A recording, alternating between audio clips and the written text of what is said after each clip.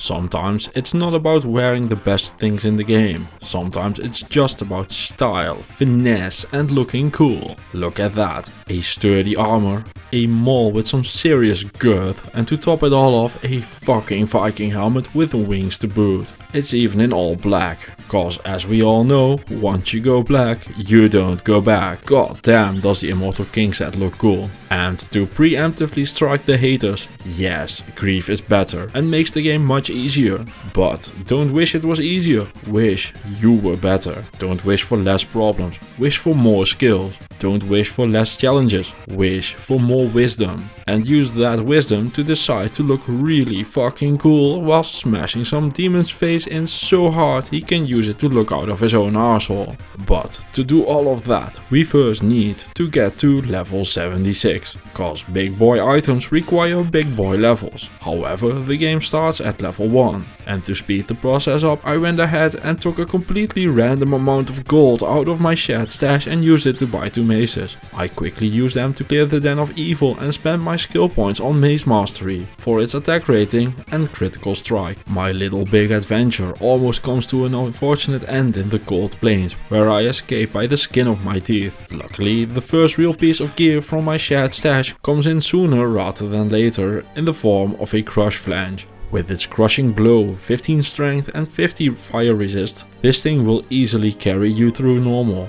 And we don't really talk about the knockback though, like we would rather just ignore it if we could. The second weapon I decide to use is a Civ-Up Cudgel. And I can be all high and mighty about why I would do that. I can talk about how the aesthetics are very pleasing and I like holding a big club with one hand because it feels very familiar. But it's just because it hits really hard. 50 maximum damage with normal attack speed at level 9. That outdamages even most two-handed weapons at this point of the game. For comparison, a maul deals 30 to 43 at a slow pace and a spear deals 3 to 15, which is just embarrassing honestly. Not only that, it gets more max damage on every level. I never hear anyone about this thing, so I think it's just forgotten because of how common it is to find it. But this thing is a massive damage stick, and that's not even all. It is a nice little top off in the form of some attack rating as well. I also go ahead and equip the Dead Sash and Belt, because in tandem they give 30% increased attack speed, cannot be frozen, 50 resist all and life leech. My early game setup isn't done yet though. I also go ahead and equip the Hussar's boots for their 20 faster run walk and their fire resist. To round out the first gear setup, I go ahead and equip the Angelic combo as well. The ring and amulet combine to give a boatload of attack rating and 75 life. I've also started speccing into double swing, because I am swinging with 2 things and sometimes life just doesn't have to be difficult. The runes for a stealth also magically appear in my shared stash. Life can be wild. I go ahead and make a stealth out of them, cause I like running fast. For my helmet I go and equip a Tarn helm, cause of its +1 to all of my skills, and having 50 MF is just fun. The Antariel fight turns out to be a bit harder than expected, considering I've just equipped a full gear set. I expected to just walk up to her and smash her with my big dick energy. However, I failed to clear out all the minions and other mobs, and now my double swing keeps going for every target except the giant demon lady in front of me. Luckily, to the surprise of no one, I managed to clear the first boss of the game while using every single piece of gear I could ever give myself. While level 76 is still far away, I decide to go farming beetle burst in the far oasis. To speed this process up, I look around Act 1 waypoints for easy experience shrines. I do this until I hit level 21, because at that point all of my charms unlock. I'll show them at the end, but it's just a bunch of fine charms for more attack rating and damage. And at this point my damage and attack rating are looking pretty sweet, and I decide to show Fangskin my damage output very thoroughly and up close.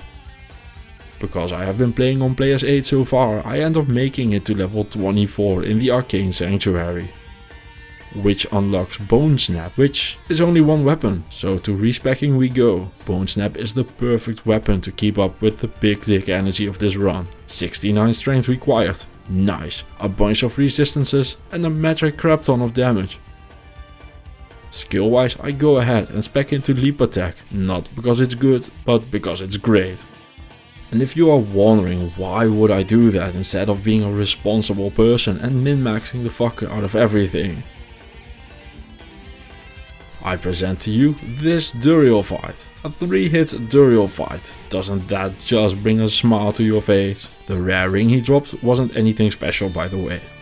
In the Flayer dungeon, I go ahead and use leap attack to ignore the laws of physics by jumping through a bar and a ceiling. The witch doctor isn't much of a threat either. Nor is the council. Seriously, sometimes it's just unbelievably satisfying to just walk up to something and destroy the absolute living fuck out of it. Which is something the dolls in the Durance know all about. Cause if I jump in and kill those, I will die.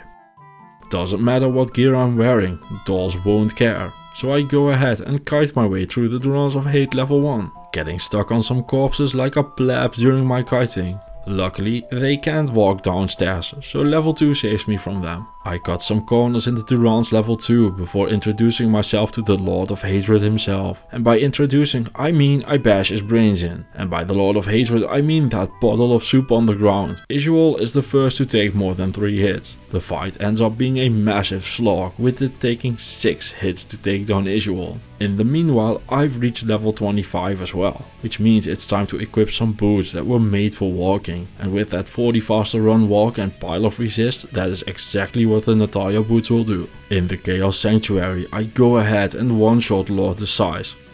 I mean, I can just look at that on repeat, it makes me so happy. The Diablo fight is insanely tight, they should nerf that guy. At one point I even needed to drink a potion.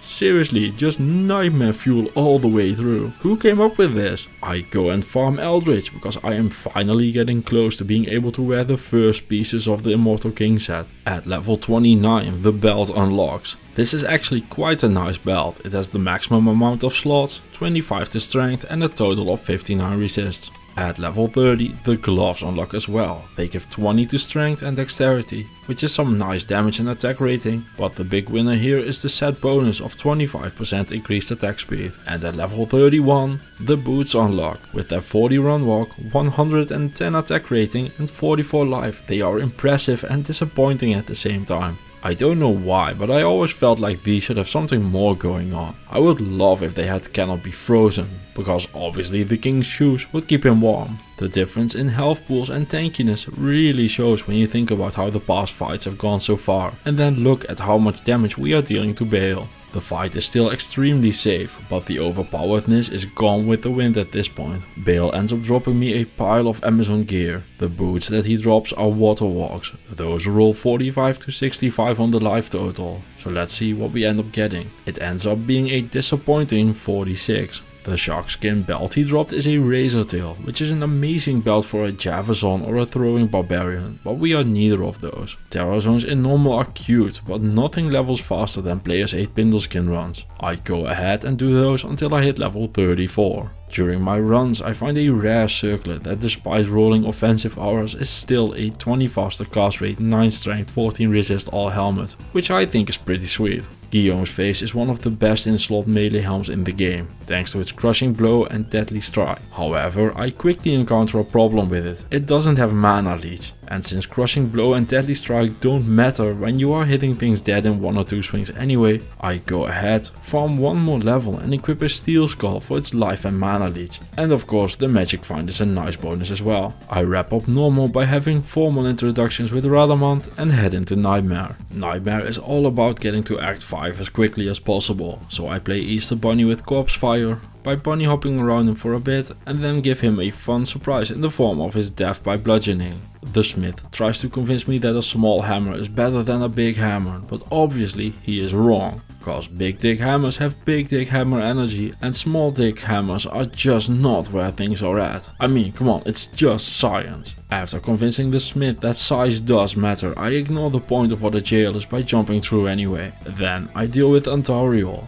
Before heading towards Act 2, I go ahead and respec, not because it's strategically important, but because I am out of leap attack jokes, which is a problem if I want to keep on pretending I'm funny. Instead, I focus on becoming ready for the build I will use with the Immortal King set when I have all of it on. One of the things I try to do in these set to showcase videos is really looking at what the set is trying to do and build around that. So what I noticed while pretending to prepare for this is that every single item in this set has a plus to defenses, which indicates it wants to really focus on defenses. But do we have a build for that? Why yes we do. We can go for a concentration barbarian, which is perfect because I've never recorded a video with that anyway. Stat wise, you want to invest as much into strength as you think you can get away with. Every single point of strength adds a small bit of damage. Don't go overboard though, you do want to have some vitality, because dying is some serious problems. Skill wise, this is the safest build on the planet. Some would say even boringly so, but it does work really well with all the extra defenses the set gives us.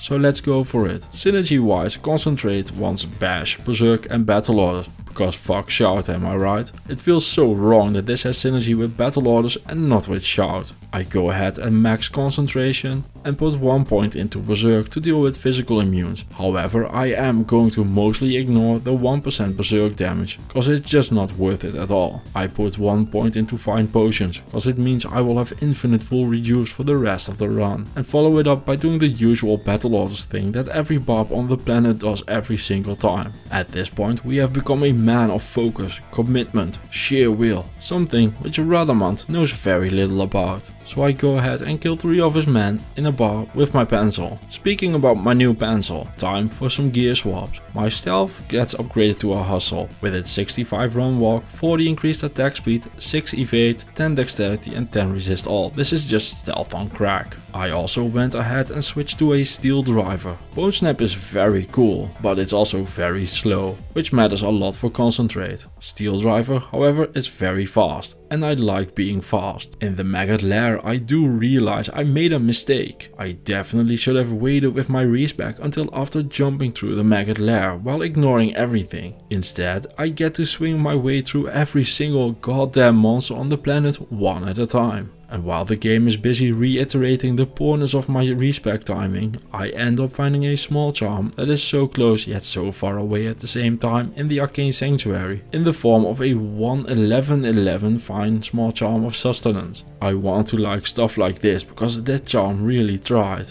but it just misses the mark. Against Duriel I have a swinging contest, which results in him dropping me unique light bladed boots. These are goblin toes. They have text on them, but the only thing that matters is that they have crushing blow. Why don't my boots have crushing blow? Can you imagine the Immortal King's boots with some crushing blow and cannot be frozen? Like even 5% will be so sick. Cezark the Burning ends up dropping me some serious boots. 30 run walk, 40 lightning resist and 9 magic find. If this was a solo self-found run, I'd be all over these. In the Great Marsh, I prove to the world that I have used my transient curse by talking about our difference with the gnomes like a real man. And after lighting the campfire, I await for my grueling conflict that will be the Gitbin fight. My first real fight comes in the Flayer dungeon level 1. I encounter a group of cursed dark shapes and almost end up losing the run, which would have been massively embarrassing. Instead, I end up kiting them around, hitting them one at a time until they all go down.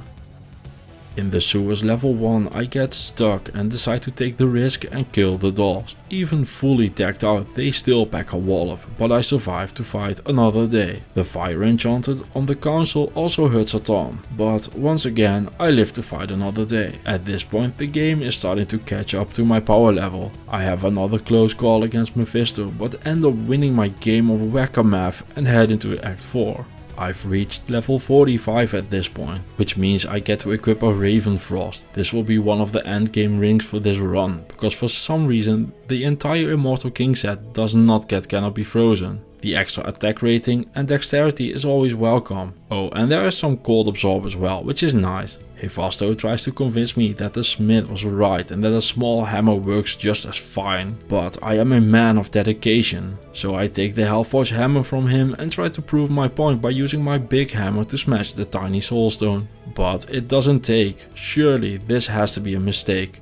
Something's gotta be wrong. My big dick hammer should easily crush this puny pebble. Making sure no one is around to see, I switch to the small hammer and smash the Hellforge. It ends up dropping me a co-rune. I've reached level 47 at this point, meaning that I get to put on the Immortal King's will. This helmet grants me 2 war cries, magic find, 2 sockets and a bunch of other stuff. All in all, this helmet is okay, but just like with the boots, I kind of wish it did more. I don't know, like both the helm and the boots just feel like unfulfilled potential. I'm keeping the sockets open for now because I haven't decided yet what I'm going to put in them. Wearing the helmet grants the gloves an additional 10% life leech, the belt and the boots get an extra pile of defenses, which is why I decided to go for a concentration bob in the first place. Because the game is catching up on my power level, I also go ahead and do the safe thing and switch to a treachery for the chance to proc fate. Being fast is nice and all, but gotta make sure I don't die. Lord Decize took 2 hits this time, which while very strong is not as satisfying. The ring he drops has attack rating, life leech, but because of the quite low rolls, it's just another item that really tried so hard and got so far, but in the end didn't even matter. And I'm happy I put my trust in treachery, cause with the hustle, Diablo's Firestorm would have been as far as I would go. Even with the fate proc, that is a lot of damage. In Act 5 I start to not one-shot everything anymore. This ruins my immersion and this character is ruined. Shank ends up dropping me the best Thor rune I have ever seen. This jewel has cold resist, mana after each kill, fire and poison damage. And despite wanting to wait on what to socket, I decide to socket it into the helm anyway. The helm isn't rare and I just have another one in my stash for if I decide I want to do something else with it. Which I end up doing, because otherwise I wouldn't be bothering with this explanation. While saving Anya, I level up to level 55, which means it's time for my next final piece of gear. But first, some lore. The Immortal King's true name is Bul-Kathos. He was one of the first Nephilim, and just like me, he was renowned for his immense strength, size, bravery and fortitude. He was also the guy that organized the barbarian tribes, which ended up with them settling in Harrogate. The barbarians treat him as a deity, and in the game a bunch of items are named after him. He even has his own set, which I used to do a run with before. There is, however, another item named Bul-Kathos, and they could have made this ring a part of the Bul-Kathos set, which would solve both the problems with set rings being irrelevant and could be used to power up the set, which they did in Diablo 3. However, here they didn't. Here they made it a unique. I am going to get into some hard speculation here. I can't prove any of this, and all of this might be complete bullshit, but I like the theory and it's my video, so here goes. There are actually 2 Immortal Kings, the second one being Warhusk, a barbarian king, and according to the Diablo fandom wiki, he is the guy that formed the Council of Harrogate. Warhusk's weapon was a big ass hammer, and he had a belt forged for him. And when you look at the image and the description of Bul-Kathos, it describes him as wearing a golden band and 2 swords. So I think the Bul-Kathos wedding band should actually have been a unique coronet, because on the one image of him I could find, he isn't wearing a ring at all. So I think the Immortal King set is actually Warhusk's set and not Bul-Kathos' set, which implies a couple of things. First, we have all been wrong for decades about who the set belongs to. Second, for how important he actually was, Warhusk should get a way bigger piece of the action in the game story. Third, I didn't have a good segue to talk about any of this, but wanted to share with the class anyway. But yeah, I go ahead and equip the Bul-Kathos wedding band. It has +1 to skills, life leech and some life. Just like the rest of the run though, it is chosen for style, because I'd personally wear a rare or crafted ring with a bunch of mods like dual leech, attack rating and stats over it. I get revenge on Bale for destroying the world stone and decide that if I am already socketing random stuff into my helm, I might as well put in a second gem. At this point though, it is time for the rise and grind mentality. I'm nowhere near level 76 and I'm not leaving Nightmare until I'm wearing the entire Immortal King set. So I decide to start off with some more Bale running, but with the higher player count, I'm having serious trouble even clearing the way in the Worldstone Keep. The champion Deadlords are giving me quite the run for my money. However, I don't wanna run for my money, I wanna clown on some fools while guiding their hands to their dads. So I go back to town and get my bro Frisian, who is obviously named after the Frisian Kingdom, which is an old kingdom that used to lie in the northern parts of the Netherlands and Germany, and still kind of exists, but not in the same way. But even with his help, I don't want to deal with the high player count souls, so back to the drawing board we go. To fix my damage, I go ahead and use a perfect emerald, a soul rune and a rel rune to upgrade my steel driver to a Martel de Fer, giving it a big damage boost. The Deathlords still aren't dying in 1 or 2 hits, but at least now I'm winning the fights against them, meaning I can push on much harder now and do some actual level grinding. It still isn't exactly fast though. Once I hit level 68, I go ahead and grab the final intermediate weapon from my stash. It is the Wind Hammer, and like every other big dick hammer we've used so far, it is a massive damage stick and nothing else. But that is just what the doctor ordered. Strangely enough, it's the twister triggers that stun enemies that actually end up being the most powerful, allowing me to bluntly hammer my enemies to death without resistance. As I'm making my way through the halls of the Dead Terror Zone, I notice that the super chest does not contain a cube. After the halls of the Dead Terror Zone ends, the next terrorized area ends up being the Spider Forest and the Spider Cavern. Here, after dealing with Cesark once again, I go ahead and open up the super chest. Kalim's eye falls out. I've already done the quest though. I get that this is because I have a cube in my inventory, but there's no eye there. However, my immersion is ruined, and after 23 years, this is the thing that makes the game a literal unplayable dumpster fire of a train wreck. That being said, Frisian has been getting some level ups as well, and I figured I could give him a bunch of Greaves, a Fortitude and some super min-maxy helm. But do you know what dies if you min-max that hard? Style. So instead I go ahead and give him the full Sazabi set, and while being nowhere near optimal and boring and stuff like that, it has some serious survivability in those set bonuses. 15 life leech, almost 6 jar runes worth of maximum life, 30 resist all, 2 bursts worth of physical damage reduce, and it also grants a nice 40 faster run walk, cause the frenzy mercenary wasn't mercenarying around fast enough anyway. For ultimate style though, I wish the armor would grant 1 more life. After some more grinding with the Barb Bros, I managed to finally hit level 76. So it is time to ascend to being an immortal king. And look at that pure beauty and style. The Ogre Maul has 40 base increased attack speed, but I put 2 shale runes in it to get to 80. All the other mods on it are just big piles of damage added. Straight enhanced damage, damage to demons, damage to undead, crushing blow and a little bit of damage of every element. For having the full set equipped, we also get +3 to barbarian skills, 450 attack rating, 150 life, 50 resist all and 10 magic damage reduction. Seriously, with the power of this thing, it's all ogre now for the monsters. But wait, there is more. We also get the armor now. The Immortal King Soul Cage is the set Sacred Armor, making you think about how close to Teriel's might you were every time it drops. Stat wise, it unfortunately is more like the boots in that it's strangely cool and weirdly underwhelming at the same time. It has a chance to cast level 5 enchant for some more attack rating and fire damage, which is a nice little boost from an armor. Next up, it gets +2 to combat skills. It also gets 400 defense and 50 poison resist, which is all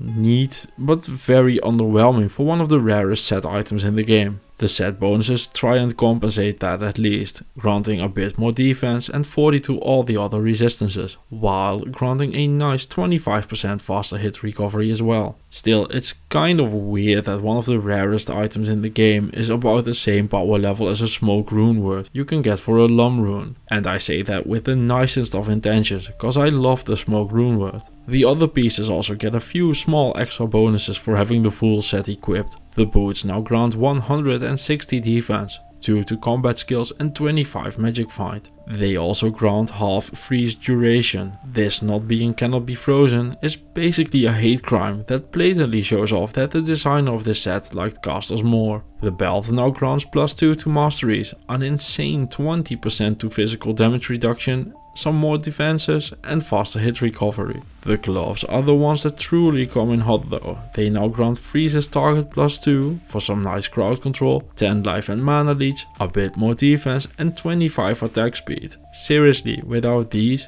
you would be slurping mana pots and hoping things don't hit you back. In the final helm and armor sockets you can put whatever you want. I decide to go with an enhanced damage dual for both, boosting up my damage just that little bit more. For Frisian, I decide to complete his transformation to Crypto Bro by giving him the unique cryptic sword Frostwind. It's not a great choice or anything, but I thought it was funny, and if it's terrible I can just always change it out later. And with our prep complete, it is finally time to get into hell. In a rowdy game of smash or pass, I decided that I would smash Corpse Fire. As my reward, I end up finding a lightning skiller, which is always a sweet little find. You never have enough of those. Continuing on with my game of smash or pass, I decide that the Smith is also a smash. One thing that is very cool design wise about this set is that because of all the additional elemental damage and the enchant triggers, you have enough non-physical damage to deal with physical immunes in whatever way you like. It's a bit of chunking away at them, but they will go down. However, as you can see on this second pack of physical immunes, Berserk is so much faster. And Dario, yes, this is an easy one. Yup, definitely a smash. The decision on Ruddermont is a bit harder. He is surrounded by skeletons, who actually end up giving me some trouble. Not something I was expecting after wearing my super high-end fancy pantsy set. Let's just call it the cost of wearing style. Also, smash on Ruddermont. The Maggot Lair is a bit crowded, but nothing I can't deal with. Even with them having a fanaticism aura, I am a man of focus, dedication and sheer will after all. And it's obvious they know very little about that. In the final room I deal with Coldworm the Burrower and their cronies, cause if there's one thing I will not tolerate, it is thievery, and even though they couldn't possibly have stolen the staff themselves, they are accessories to the crime and therefore need to die. It also turns out they have more stolen goods in there, as on its death, Coldworm drops me a unique serpent skin armor. This is a skin of the Viper Magi, one of the best caster armors in the game. It can roll 20 to 35 resist all, so it's a bit above average on the roll at 29. But more importantly, I go ahead and take back my staff. Things also become much tighter than I would like in the Claw Viper Temple level 2, considering this is one of, if not the highest end of sets for the Barbarian.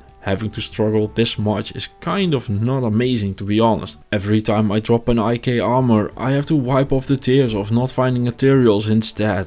And when I'm wearing it, I at least want to clown on the game, instead of kind of having those tears come back. Also, smash on Fangskin. Things are spawn camping hard in the Arcane Sanctuary. I wait for a bit to consider my plan of attack, but decide there is really only one way through this, and that is with, well, violence. So I go ahead, give it a good old rebel yell, jump in the portal and start swinging. Luckily I end up spawning behind them, cause there was no room for me in the front anymore, allowing me to swing in from the back until all of them are all of the deadsies. And it's an obvious full-on smash on the summoner. The Holy Freeze on Turiel slows me down quite a bit, but his attention seems to be focused on Frisian, so it takes a while, but smash it went. He ends up dropping a Pavis, which is a jerky sanctuary, which has the best in-slot shield for an energy shield sorceress thanks to its combination of resistances with a big pile of physical and magic damage reduction and very high chance to block. Seriously, I don't know why, but I just love this shield, it just feels right, you know. Another item that just feels right is the flash render that drops in the Spider Forest. This thing is amazing on a shapeshifting druid with its +3 to skills and checklist of mods melee weapons want. Whoever designed this was in a loving mood that day for sure. Flat damage added, check. Crushing blow, check. Deadly strike, check. Open wounds, check. Prevent monster heal, check. Seriously, this thing is a few sockets or some increased attack speed away from being the best unique in the game. In the Spider Cavern I go ahead and smash Zazark. I just hope I won't feel any burning after. I end up getting a nice skip to the Flayer jungle straight from the Spider Forest, which is fantastic because I did end up finding the Great Marsh and I honestly just wanted nothing to do with any of that soul-filled nonsense.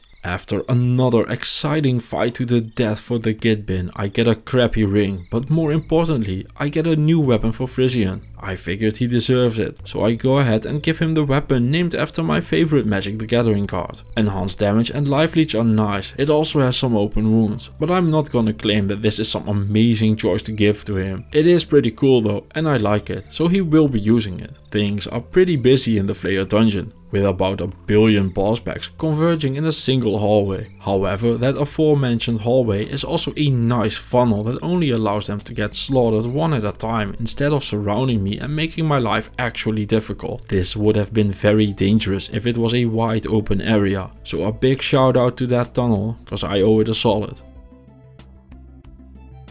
In the lower Kurast, I end up finding a Mel rune under a tree trunk. Seriously, if you weren't yet, you should always check things like this.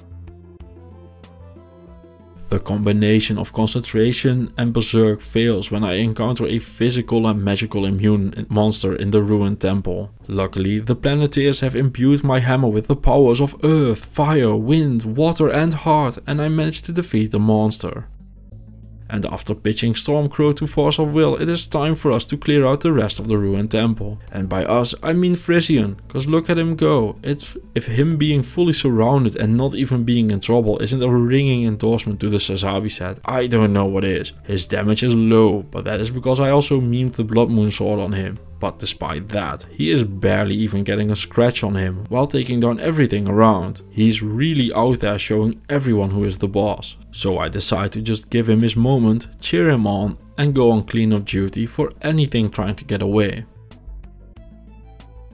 In the Kurast Bazaar, I end up finding what may be the weirdest unique in the game. It is the unique siege crossbow. I'm going to be an adult here and ignore the obvious boss spitter penis joke, and I'm going to be looking at just the stats on this thing. Cause what in the crack were they smoking on this one? This is a crossbow that has a chance to trigger Poison Nova and lower resist. It also has +2 to necromancer skills, cause those obviously want crossbows and have trouble casting those things themselves. I seriously do not get the design of this weapon. What were they going for here? Did they think crossbow necros would be a thing? Are crossbow necros a thing? I have so many questions on this one. One thing that will never be questionable content though is the presence of dolls and the fear they imprint to every single character in the game. Luckily, this time around, Frisian has taunt and ends up taking all the heat for me, making for safe passage through the sewers. And well, what can I say about the council? They spit hydras, they aren't very tanky, and despite the hydras dealing a gazillion damage to Frisian, even he has no problem surviving here. So what is there really to say? The only real thing to wonder here is, are they a smash or a pass? And come on, we all know the answer, smash. Figuring that I have physical damage reduction and maximum fire resist from the set, I felt ballsy and decided to just hammer away at the boss pack doll myself in the Durance of Hate. This actually went fine. The boss was a doll and went down without a problem.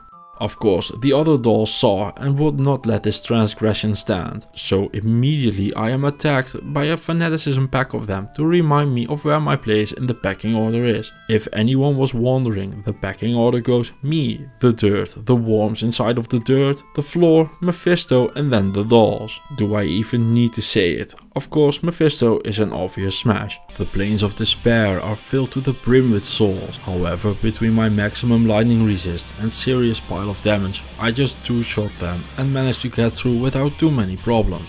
The River of Flame ends up being a flaming hot getting stuck part of action. Between the Urdars and the maggots, I can only do like Sisyphus and start swinging my hammer endlessly. I am happy that the Sazabi set is once again coming through big time. Frisian is just casually tanking those Urdars, no questions asked, which prevents this from becoming a huge mess. So what do you want to do in a situation like this? First, you want to take out the things that are a direct threat to your survival. In this case, that means I am prioritizing the morphines over the maggots, cause those, while annoying, barely deal any damage. One thing you can tell here is that the boss pack of them isn't the source of the fanaticism aura, cause if they were, the Urdars would be in range of it as well and would be smacking way harder.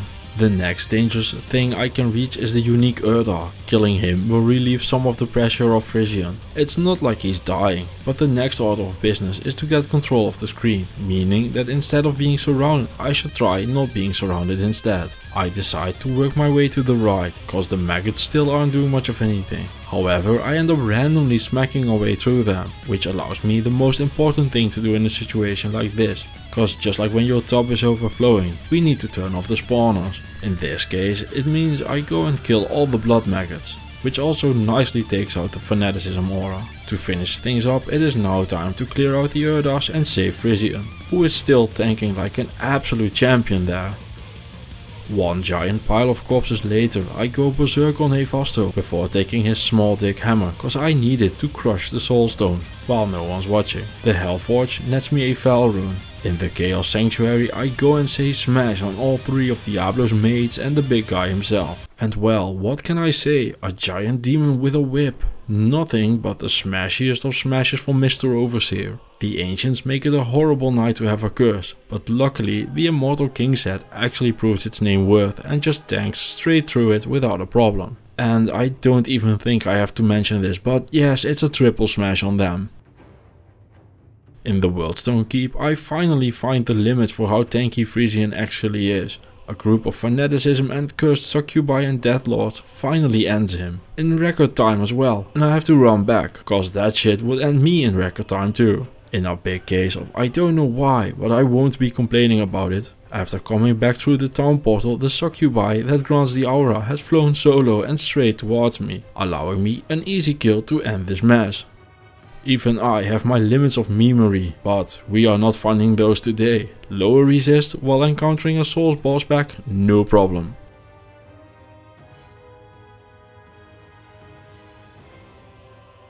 And yes, remember the packing order? Yup, I'm still low on it. So when the dolls come running, I bravely flee behind Frisian and wait for him to clear them out. The thing I hate the most about the dolls in the throne room isn't even that it's dolls. I mean, it's not great, but I can deal with that. However, my problem is that they are really fucking hard to see because of the color scheme, especially combined with the demons. Between the souls and the dolls, I probably should have just reset this, but what good is it being the king if you have to scour away with your tail between your legs at the first sign of problems or challenges? All I need to do is for Frisian to wish for more skills instead. Easy peasy. The minions aren't much of a problem, so I go ahead and push smash on those as well. And let's be real, a big open playground, tentacles flying around everywhere. He even brings a friend. How could I not say smash on Bale? So, did I end up going smash on everything in the entire game? Yes, abso-fucking-lutely I did. And you wanna know why? Cause if the history of the world has taught us one thing, it's that it's good to be the Immortal King. With the run done, I will have the gear and stuff showing up in the background. In the meanwhile, I want to go ahead and thank everyone for watching. I hope you enjoyed the video, and I'm gonna go and insert the usual spiel about how it really helps if you subscribe to the channel. I also like money, so if you want to become a member on YouTube or Patreon, I am a-okay with that. You can find links to all of that in the video description. You can find the list of the music I used there as well. And with that all being said and shown, I wish you all the best, and for my final words I can only say one thing. Hail to the king, baby.